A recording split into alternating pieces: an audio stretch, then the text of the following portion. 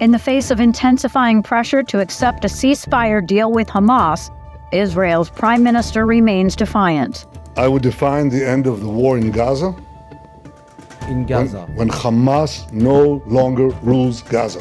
Plus, one of the deadliest Russian attacks on Ukraine of the war so far. The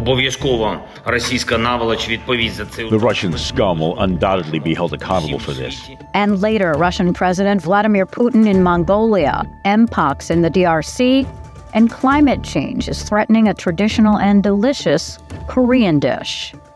Today is Tuesday, September 3rd, and this is VOA's Flashpoint.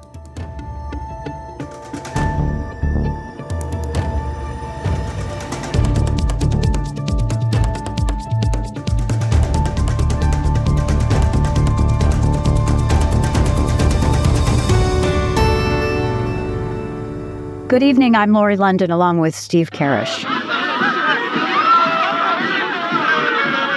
Thousands of demonstrators gathered outside Benjamin Netanyahu's private home in central Jerusalem Monday night, calling on the Israeli leader to reach a ceasefire deal with Hamas to bring the remaining hostages home.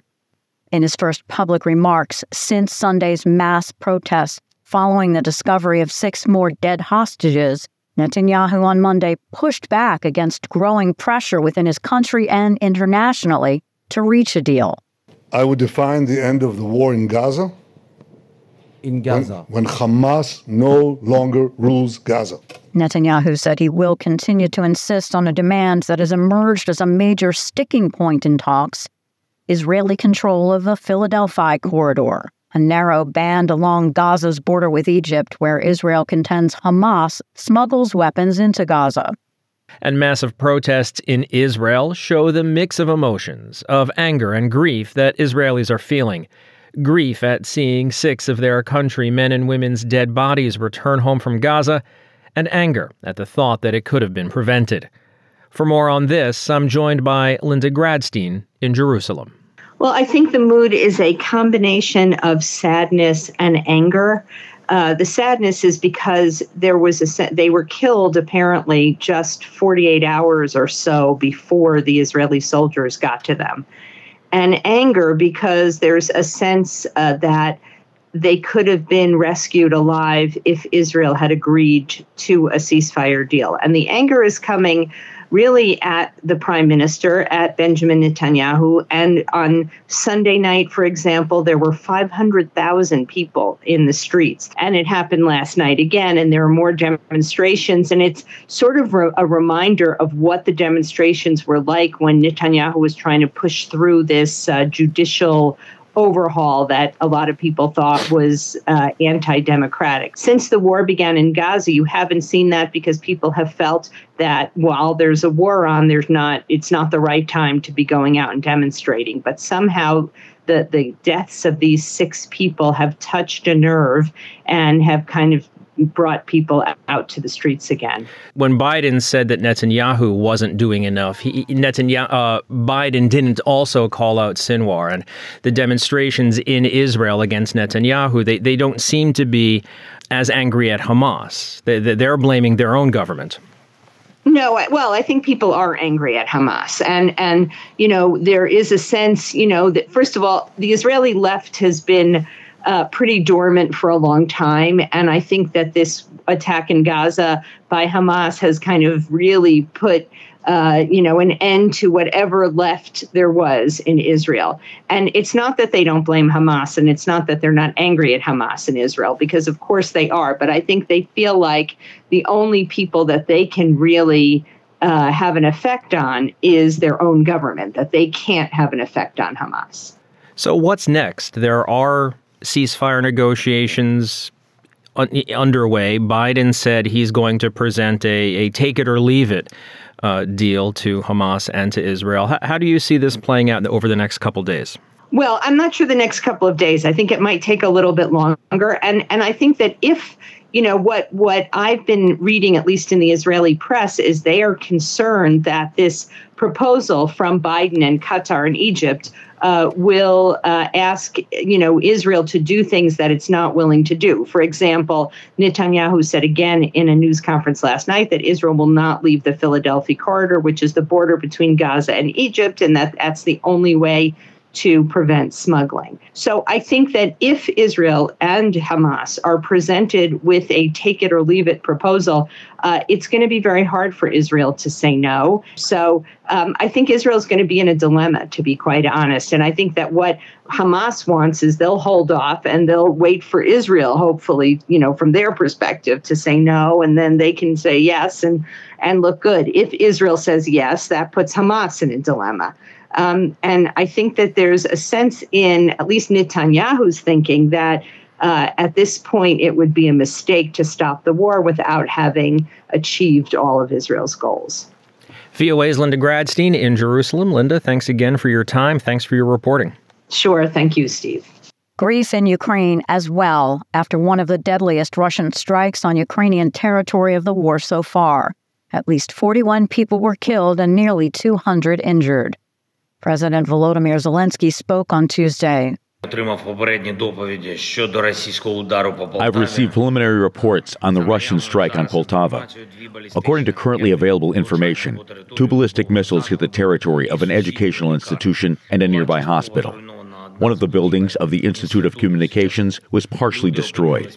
People found themselves under the rubble. Many were saved. More than 180 people were injured. Unfortunately, many died. As of this time, 41 people are known to have died. Zelensky used this as another example of why he's been pressuring Western allies for more longer-range weapons. He also used this as an opportunity to express his anger. The Russian scum will undoubtedly be held accountable for this. And once again, we urge everyone in the world who has the power to stop this terror. Air defense systems and missiles are needed in Ukraine, not in a warehouse somewhere. Long-range strikes that can defend against Russian terror are needed now, not sometime later. Every day of delay, unfortunately, means more lives lost. He added that he had ordered a full and prompt investigation into the circumstances of the attack. And with Ukraine under attack, Russian President Vladimir Putin is getting a red carpet welcome in a visit to Mongolia. Normally, a state visit like this wouldn't raise eyebrows around the world, but these aren't normal times. Putin is under indictment from the International Criminal Court for war crimes related to his invasion of Ukraine, and Mongolia is a signatory of the ICC treaty, meaning they are under a legal obligation to arrest him. For a look at the law, Lori spoke with Thomas Graham. He's a distinguished fellow at the Council on Foreign Relations and a co-founder of Yale University's Russian, East European, and Eurasian Studies program. Starting with the question of Putin's motive, was it simply a show of defiance? There are a lot of things that figure into Putin's calculation. Among them is the fact that he's making a point that he's not being isolated, that he can travel. This was a good choice for him because Mongolia is stuck between Russia and China, needs to maintain good relations with Russia. There are some investment plans, energy transit plans that involve Mongolia. So I think, Putin's calculation was that this would be a place he could go, to a country that is a party to the ICC, and reach an agreement that he wouldn't be arrested. So it is defiance on the part of Putin. And I think that's an important part of his calculation. Do you think it also, though, could potentially bring to light the fact that he does have very few places he's able to travel to? Well, this isn't the first time he's traveled abroad. He's traveled a few other places. He's very careful about these things and testing the waters. And I'm sure that they will ask elsewhere whether this is possible for him to travel without his risking arrest. So this is a start. I'm sure he sees this as a positive step. Where they take it is anyone's guess at this point. I was reading that it's his first trip to a member nation of the International Criminal Court since the warrant. Does that make a difference for Mongolia to basically not fulfill its legal obligations, given that it is a party to the ICC? Well, look, Mongolia is aware of that. It made a calculation and decided it was better to have good working relations with the Russians than it was to honor an ICC order for his arrest. Will there be some reaction from the ICC? Almost certainly. What can they do to Mongolia? That's another question. But in any event, I'm sure in Ulaanbaatar, they've gone through the risk and benefits and decided inviting Putin to Mongolia brought more benefit than the risk that they would run from the ICC in any other country. Can the ICC ultimately, it doesn't have the ability to actually execute warrants. Is there any repercussions that Mongolia could face? Almost none that would be of any significance. And you're absolutely right. The ICC depends on parties to the convention to execute its orders, and Mongolia simply decided that it wasn't going to do it under the circumstances. Do you think most countries that are party to this, in general, most would actually be more risky for Putin? Yeah, look, I mean, there was a summit meeting in South Africa last year. I forget which group it was, and the South Africans are big supporters of the ICC, and they worked out an arrangement so that Putin wouldn't participate in person at that meeting. They did it through a video link.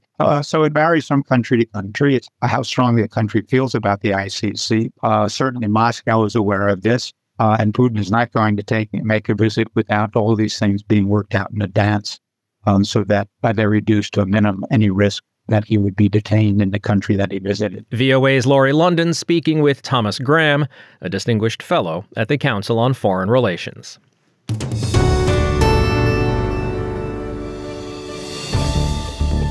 You're listening to Flashpoint from the Voice of America. I'm Steve Karish with Laurie London in Washington. Climate change threatens one of South Korea's staple foods. We'll learn more in a few moments. Now in Africa, dozens of Mpox patients are crammed into large plastic isolation tents in the East Democratic Republic of Congo. Medicine shortages and overwhelmed hospital workers are making it hard to control what is now a global public health emergency. Sean Hogan with Reuters has more. Lying on thin mattresses on damp earth, this is an overcrowded makeshift Mpox isolation ward in East Democratic Republic of Congo. The country is the epicenter of the global public health emergency declared by the World Health Organization last month. Overstretched hospital workers grapple with drug shortages and lack of space to accommodate the influx of patients. In Kavumu, 900 symptomatic patients, like Sifa Mwakasisi, have been taken in over the past 3 months. They should give us medicine and put us in good conditions instead of just locking us in this cage as if we're not human, telling us no one should come near us. The head of the Congo's Mpox response team acknowledged that parts of the vast country lacked medicine. He added that dispatching donations, including 115 tons of medicine from the World Bank, was a priority. Relatives, who usually provide the bulk of meals in underfunded public facilities, were banned from visiting the Mpox ward to avoid contamination. Basic treatment is also a challenge. Here's Kavumu Hospital's medical director, Musole Mulamba Muva. We have many challenges. The first challenge concerns the supply of medicine, because we run out of medicine every day, because the stocks given to us by partners often run out without being able to renew.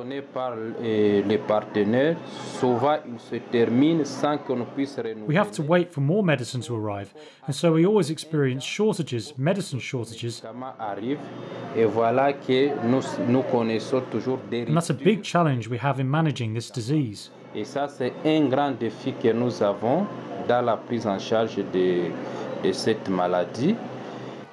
Vaccines are set to arrive within days to fight the new strain of the virus, while Congo's president has allowed a first $10 million disbursement to fight the outbreak. Over 19,000 suspected cases of Mpox have been reported since the start of the year in Congo, according to the health ministry.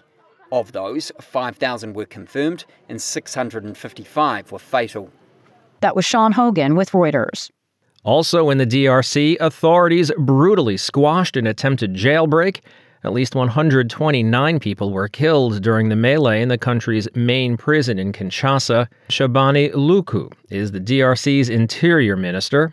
The provisional human toll stands at 129 dead, including 24 by gunshot after being given a warning. The others died by jostling, suffocation, and some women were raped. The Commission has also identified 59 injured, currently being cared for by the government for appropriate medical care. Earlier, a prison official had said that no prisoners had succeeded in escaping, adding that those who tried to escape had been killed. The government had said the situation is now under control and that it's investigating.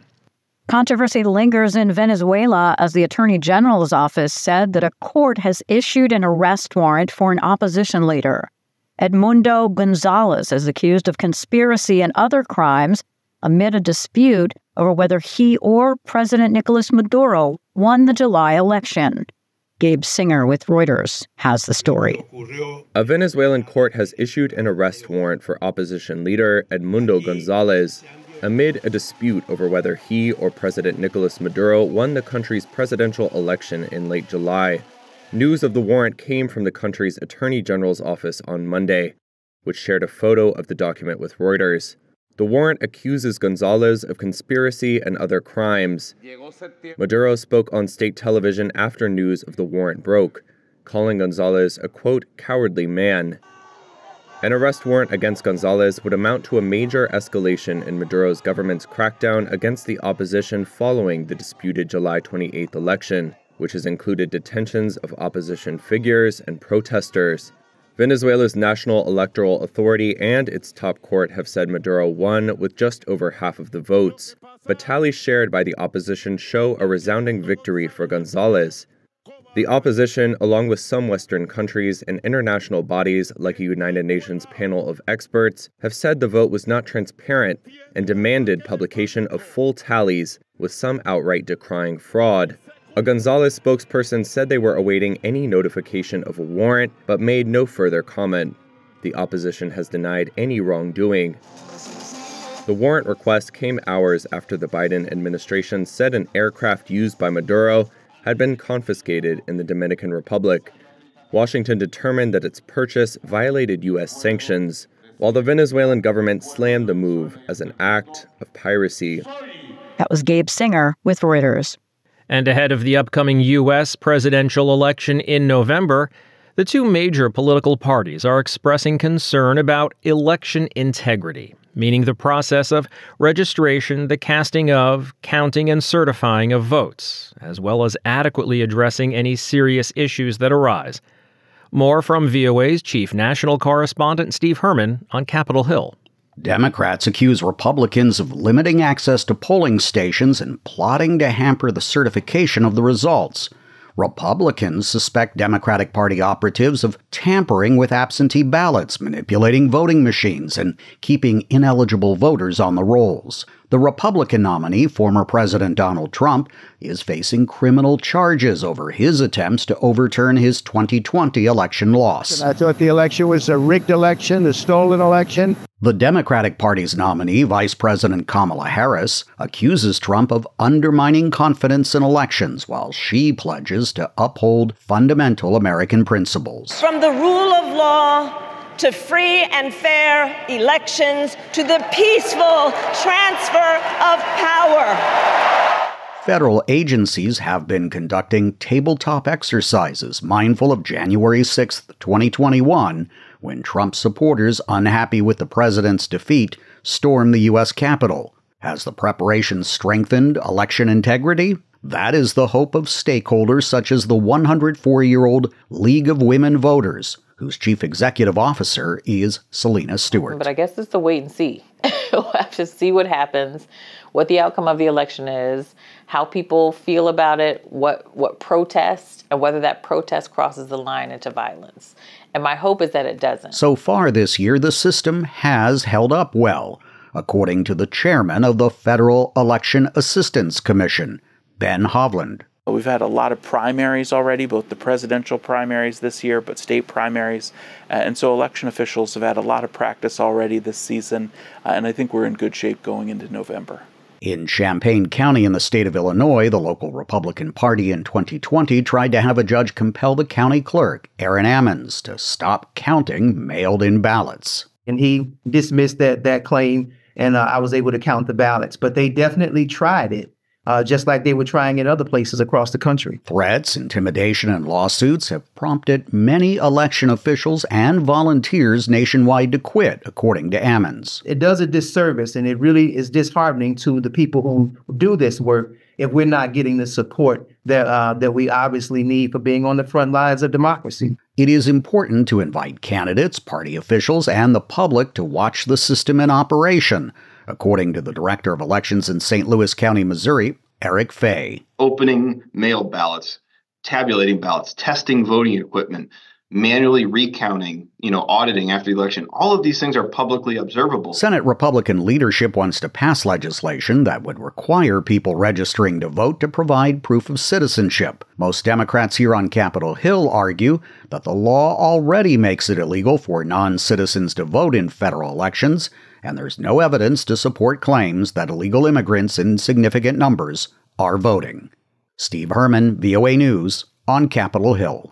And finally today, South Korea's famous kimchi is falling victim to climate change, with scientists, farmers, and manufacturers saying the quality and quantity of the Napa cabbage that is pickled to make the ubiquitous dish is suffering due to rising temperatures. Sayakir Jasny with Reuters has the story. The spicy, tangy dish called kimchi, a foundation of Korean food culture, is succumbing to climate change in its homeland. South Korean scientists, farmers, and manufacturers say they see a decline in the quality and quantity of its main ingredient, the Napa cabbage. Kim Sigap has grown kimchi cabbage for more than half a century and has seen dramatic changes that he blames at least in part on climate change. I can feel that a climate crisis is approaching. There are many signs, but to give a representative example, take Maebong San Mountain in Taebaek County, which can be considered the origin of highland cabbage in our country. However, the cultivation area there has fallen by half because of soil diseases and viruses that thrive in high temperatures. Napa cabbage thrives in cool climates, ideally between 64 to 70 degrees Fahrenheit. But in Gangwon province, where nearly all of it is grown in the country, summer temperatures are now closer to an average of 77 degrees, with peaks of 86. Government data shows high temperatures and erratic weather have eaten away at Napa cabbage farming areas by more than half since the 2000s. And the Rural Development Administration's climate change scenarios project this area will shrink to only around 100 acres in 25 years, with none in the highlands by 2090. Researchers are taking action to push back on the impact by developing heat and disease-resistant varieties of Napa cabbage. Plant pathologist Lee Young-gyu is at the National Institute of Crop Science. We are also looking into watering methods that could help lower temperatures and, as I mentioned earlier, expanding the use of biological control methods to combat the newly emerging half-wilt disease. Additionally, since highland areas are typically sloped, we are researching cultivation techniques that allow for stable farming on slopes. Given the rising temperatures, we are also working on developing cabbage varieties that can grow well, even in higher temperatures. It all adds to the challenges for South Korea's homegrown kimchi industry, which also faces competition from lower-priced imports from China, mostly used in restaurants. The kimchi that South Korea brings in from overseas rose from January to July this year, hitting some $98 million, up around 7% from last year, and surpassing the 2022 record. That was Sayakir Jasny with Reuters. And that's going to wrap up today's program. There's more VOA coverage 24 hours a day on our website, voanews.com, and across our social media platforms. On behalf of Lori London and everyone here at VOA, thanks for listening. Until tomorrow, I'm Steve Karish.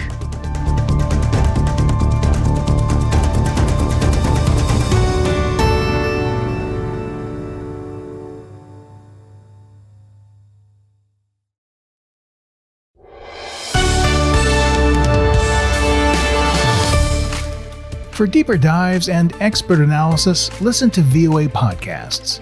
Issues in the News explores the biggest stories every weekend, while International Edition keeps you informed every weekday. Plus, with the 5-minute newscast at the top of every hour, you're always up to date.